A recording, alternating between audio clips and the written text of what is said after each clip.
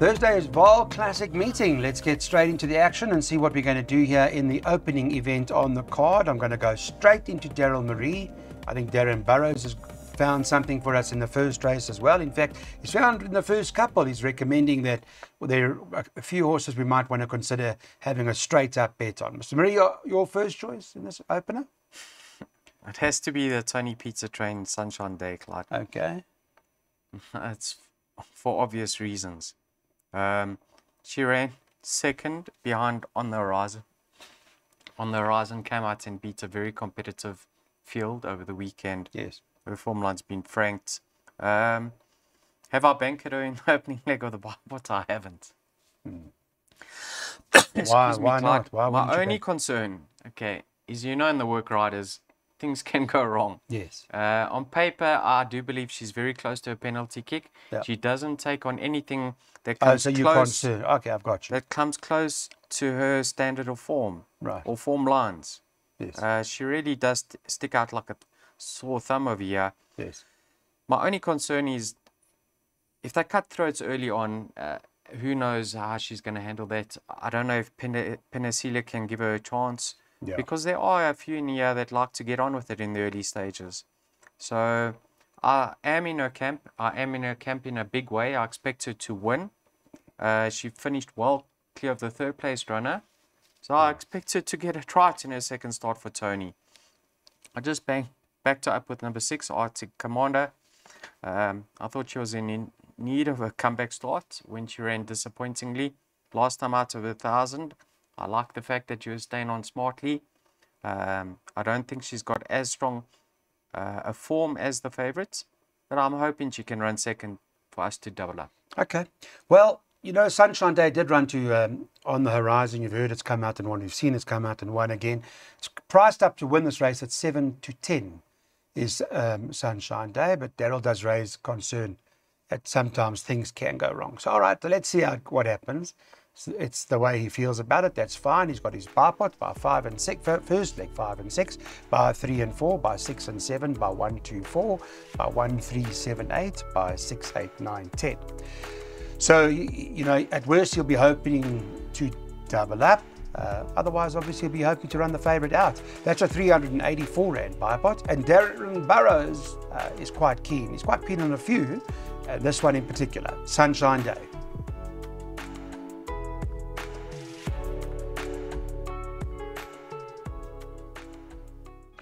Sorry, I didn't recognise the first race. Equus Champion Stayer Future Pearl. Well done to her. And the second race is the Equus Champion Broodmare. These are the TBA awards. Demanding Lady, this is a maiden class field over 1,200 metres.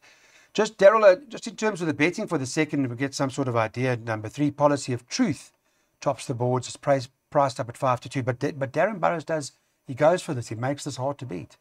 Well done to him. Yes. Future Pearl. Who to him? Oh, to him. Sorry, yeah. Did I say her? Yeah. Okay, beg your pardon. He is good, Future Pearl. But yeah. Policy of Truth, you're in agreement with... I'd be in agreement with Darren in a race like this, I think. Yeah, that if he was drawn from 1 to 6, I think it'd be very, very hard to beat, and certainly a clear-cut first pick, because he does hold Viva Spirits, who's drawn wider than him. So I expect him to confirm that form. But have a look, Clyde. Where's he drawn out at? 10. Yeah, he's drawn 10. Yeah. Currently, are there any scratchings? Not that I'm aware of. So he's drawn 10 around the bend. He's got bend experience, Clyde. Last time out, he raced on the inside track, so I don't think that's of any concern. He just needs luck from that wideish draw. That's all he needs, is luck. And then he'll win. He'll go very close, yes. Okay. I think that's not pushing buttons. I know. But the form line, at least, it's worked out well with yes. New Mexico winning, and what's the other one? Caretaker. Yes. That's interesting that you touch on that, because he's got the beating of Caretaker. Yes. Right? And Caretaker beat Tyson the Brave, who right. I think is his biggest danger. Oh, okay. But in that race with Caretaker, Tyson the Brave was desperately unlucky, Clyde.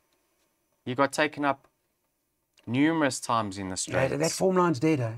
Dead. Totally dead. But he should have won. No, I'm talking about that. Yes, I understand the Caretaker run, but coming from the Caretaker form now is worrying. I mean, nothing has come and run a play. They haven't run a place yet. That worries me about that. Okay, don't worry too much about that. Okay. We're going to get through this leg, Clyde. We've won numbers 3 and 4. All right, 3 and 4 both, and Darren Burrows on the 3. We've got a place accumulator. Yes, yeah, let's put the PA up. Thanks, Ricky. Here's the PA 3 and 4 boat races. Look at them: 3 and 4, 6 and 7, 1 and 4, 1 and 8, 6 and 10, 1 and 8, 1 and 6. It's 128 Rand PA perm. The PAs have been in good form, so make a note of that. And just a reminder what Darren Burrows likes. He says, guys, let's get onto this horse. Policy of truth.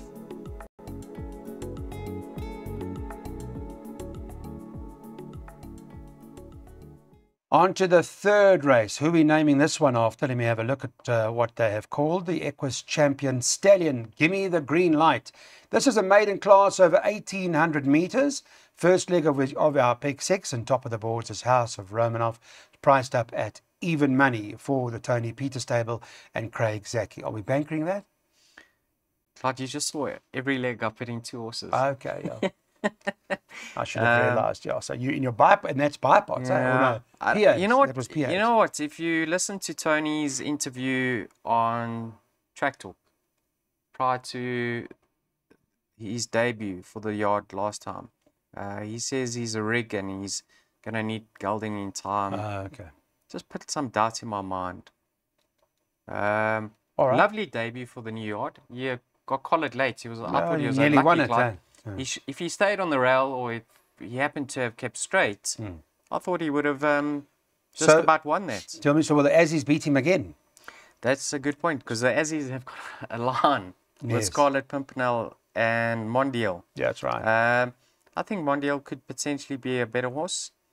Scarlet Pimpernel, I like the fact that he stayed on nicely in his later starts. Concerns over him, Clyde, pulled up lame. But yet he's back 21 days later. Pulled up lame last time. Yeah. Oh, I didn't know that. Okay. Is that a worry in the back of your mind? Of course, it's a concern. But they wouldn't, Michael and Adam wouldn't run it if there's a problem. So yeah, exactly. So take House of Romanov pulled well clear of the third place runner last time out. He's going the extra now. He's going 1,800. Scarlet Pimpernel pulled well clear of the third place runner last time out. Ran behind a very nice sort in purple picture. They raced highly. Yeah, I just played the safe route, Clyde. 6 and 7. Definite preference for the 6, House of Romanov. I think you could go one better today for the new yard. Okay. Well, we have a pick 6 worked out. I think maybe Darren worked it out, did he? Yes, he did. Okay. Well, let's see what his pick 6 looks like. Is it just a straight up selection? Cool. I guess that is what it is. House of Romanov as the horse to beat. He's obviously also bankering this in his pick 6.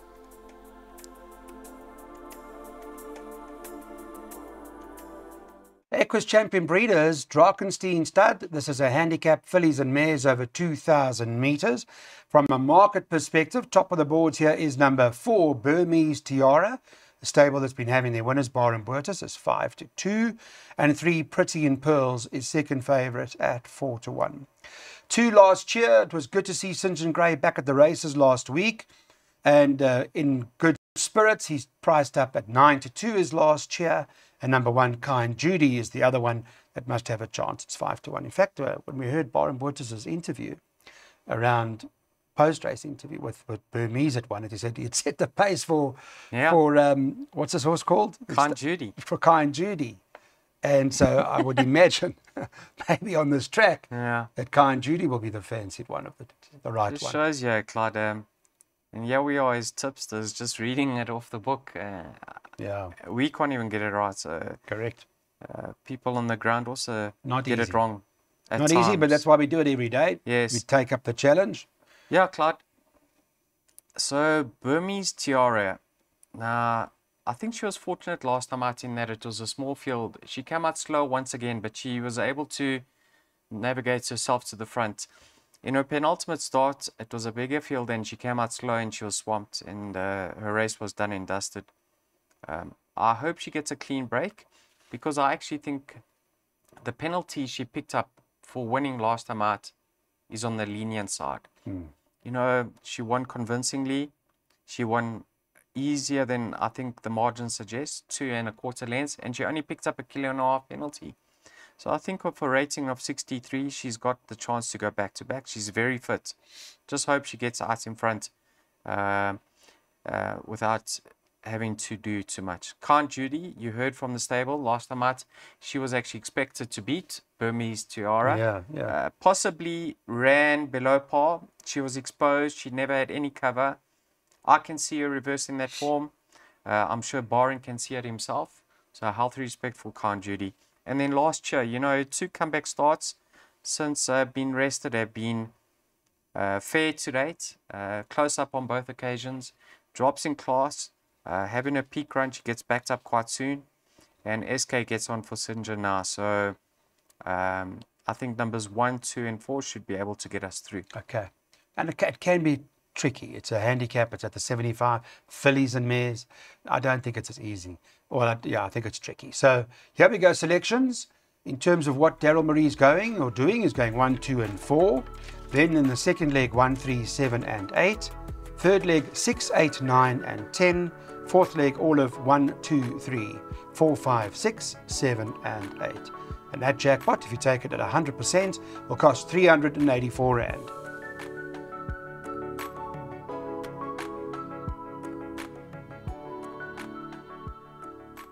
The Equus Outstanding Stallion is Trippy. Trippy middle stakes over 1,600 metres. That's where we're on to now. Let's take a look at the market.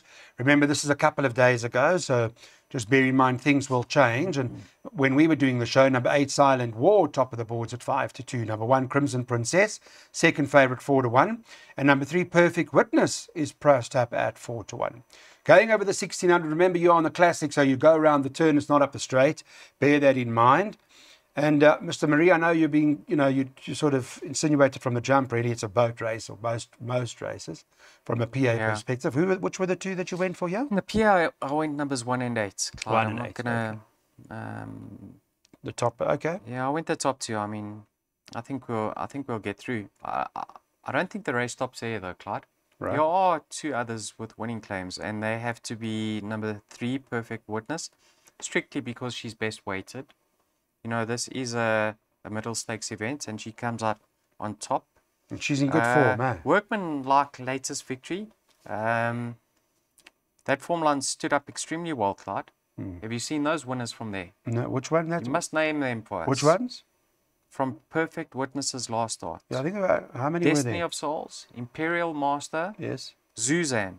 Okay. All one from there. And she's best weighted, so you have to have healthy respect for her. No, she's in good form. Got to be respected. No question about that.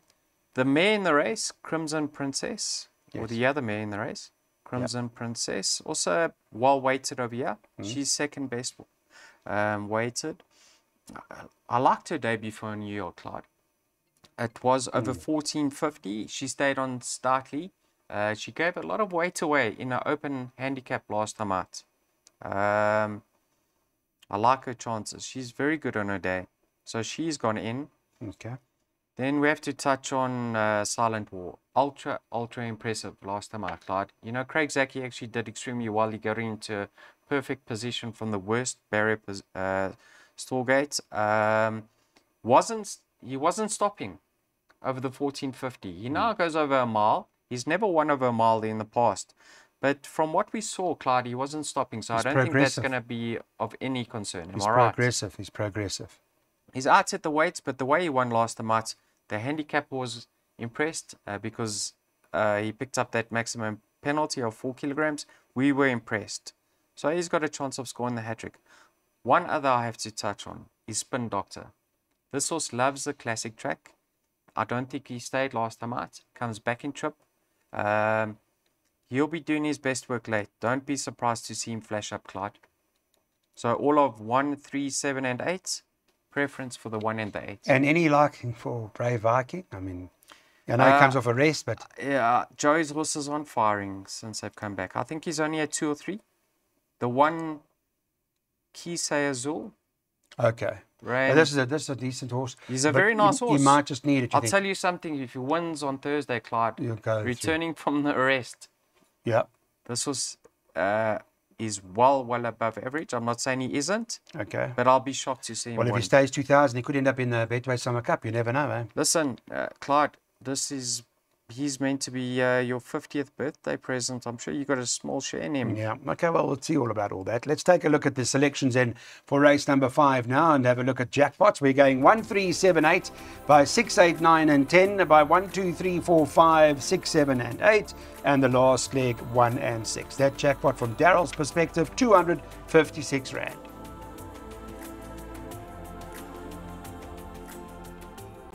Sixth race on the card. I can tell you for those who are watching race number 6, Weighted to Win did not give an opinion on 7 and 8. They found both races to be quite tough. You've got their PA and all that sort of stuff. Obviously, it's quite hard. But in that regard, you now know what to do. This race is the Equus Groom of the Year. His name is Wandile Julius Sekile. It's a handicap and it's run over a distance, of course, of 1,600 meters. Let me give you an idea from a market perspective. Early market, though, so it's subject to change. 9 Napoleon tops the boards at 7-2. Number 4 Rain or Shine is 9-2. And number 1 Bloomington is there at 5-1. Okay, Mr. Marie. Oh, do you know why there's no reason to give selections for races 7 and 8? Tell me. Because I've got a winner in race 6 at a big price for the viewers. So I don't want. How good is that? I don't want them to give the money back in races I don't have a strong opinion over. There's a valid reason. Number 10, Ryan's Dream. What price is he, Clyde? Is that the Aussie horse? Yes. Ryan's Dream currently Tuesday 12-1. 12-1. There you go. Good price. Did you expect more? No, I'm over the moon with that. Oh, okay. Clyde, have a look at his rating. Yeah, take us through it so we can understand why you like it. Down to a 73.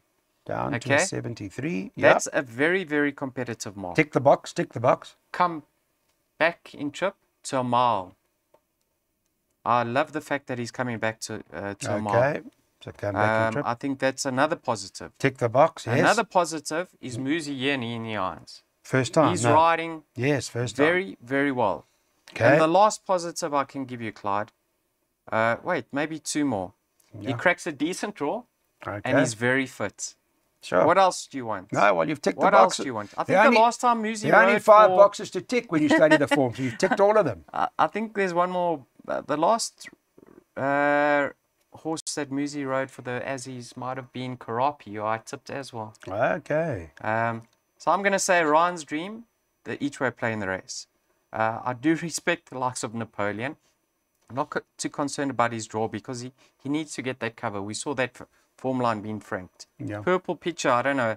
Brandon came up with the story that this is a Triple Crown horse or something to that effect. Purple Picture. All I can tell you is that he's highly regarded by the yard and he quickened up extremely well when winning last time out. Okay. Let's see how Scarlet Pimpernel goes early on in the day.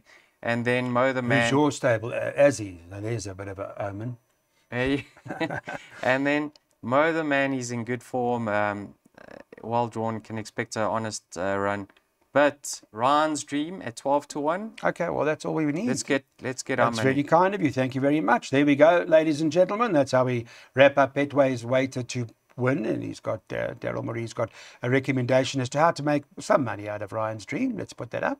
It's to box these horses, all of 6, 8, 9 and 10. Take your chances with it. And obviously, in each way on the 10 Ryan's Dream. In fact, Daryl has recommended that maybe you nibble away at the 12-1. Thanks, everyone. Hope it's been good.